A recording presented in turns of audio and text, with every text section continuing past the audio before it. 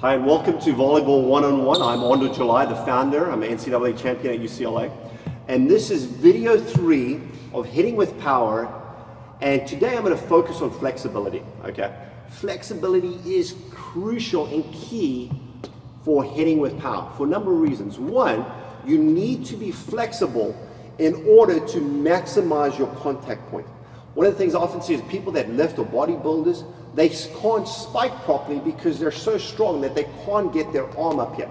Flexibility will help with that. 2, it helps with shoulder stability and strength. So now you're not going to get injured because you're flexible in your arm, okay?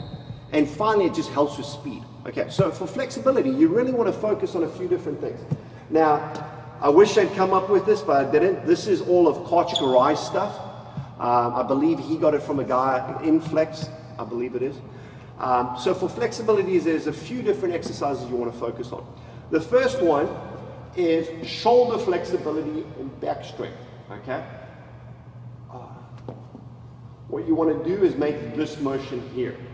I generally do 3 sets of 20, okay? Watch the form, down and up to your eyes, and down and up. Now, some of the things you'll notice is I'm not leading with my elbows. It's all about my shoulders.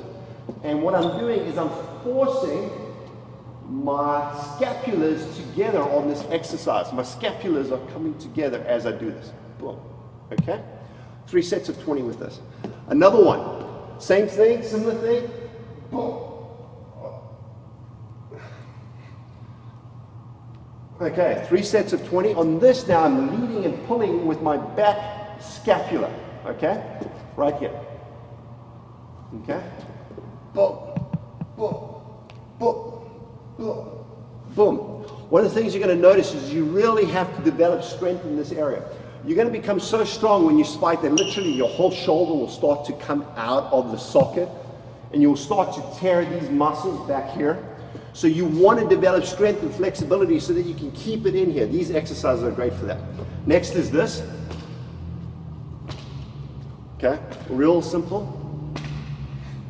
And the fourth one, again, and I spoke about this in the last video on speed, is what I call lateral rolls.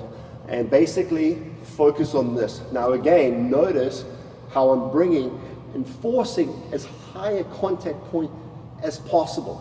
Okay? Both arms. Boom. Now if you can do those 4 exercises, you're going to have great flexibility and as well as strength in your back. Okay? Which is going to translate to much better hitting and faster contact and faster speed in your arm swing. To get all 6 videos, go to Volleyball One-on-One /Ondor Spiking.